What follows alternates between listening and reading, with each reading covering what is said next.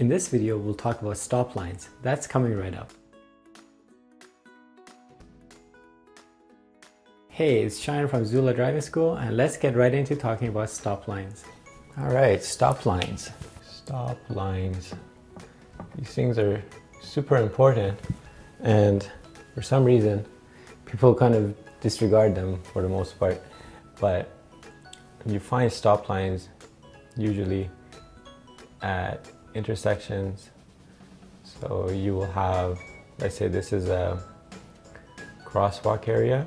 This is the center divide line, and then you get this line here, and it's a white line, and this one here is the stop line. And let's say there's a stop sign here. So when you're approaching this, you want to make your stop before the stop line. And the way you can know whether you've crossed the stop line or you're just before it is you should stop as soon as you can't see the stop line anymore. If it's the case where the stop line runs all the way across, we can use our mirror trick, where if you're sitting in this car,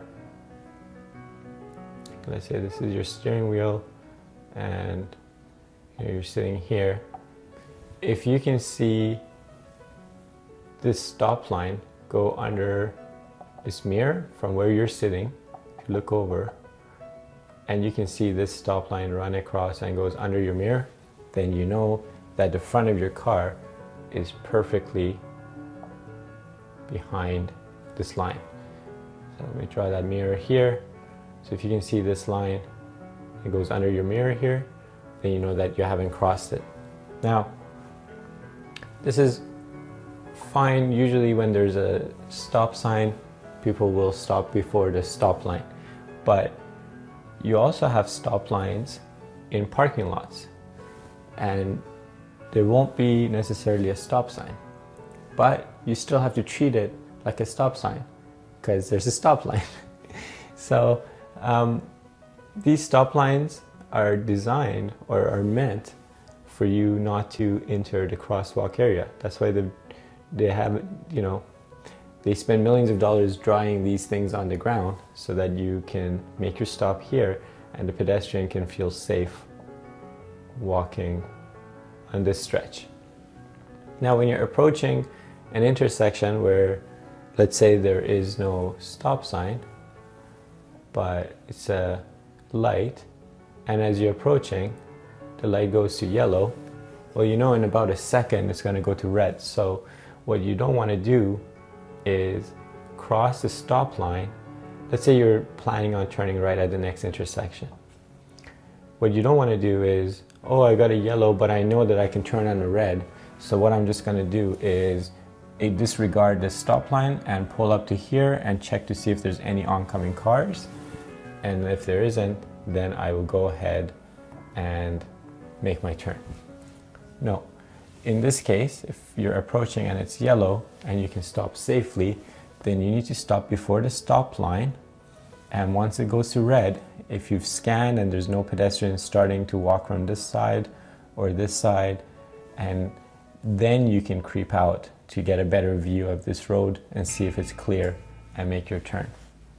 In other words, you can't skip this step. There's a point why this stop line is on the ground. Now, if you are making a turn, a right turn, you can come up to this stop line, and let me draw this stop line again. You could come up to it slightly angled, so you're better positioned to make your turn. But even in this scenario, no part of your car should pass this stop line. You need to make your first formal stop before the stop line and then proceed to make your turn. Sometimes at residential intersections, there might not be a stop line. In that case, check to see if there's crosswalks. If there are crosswalks, they need to stop before the line of the crosswalk that is closest to you. If there are no crosswalks, check to see if there's any sidewalks. So if there are no stop lines, no crosswalk, then you need to stop at the edge, the closest edge of the sidewalk to you. And if there's none of these, then you can go right up to the edge of the road and make your first stop there. So that would be your stop line there.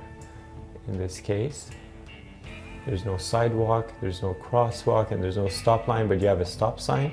Then you don't have to stop where the stop sign is. You can bring your front of your car right up to the edge of the road. And the way you can tell whether your car has not entered the intersection is when you look over at this edge of the curb here.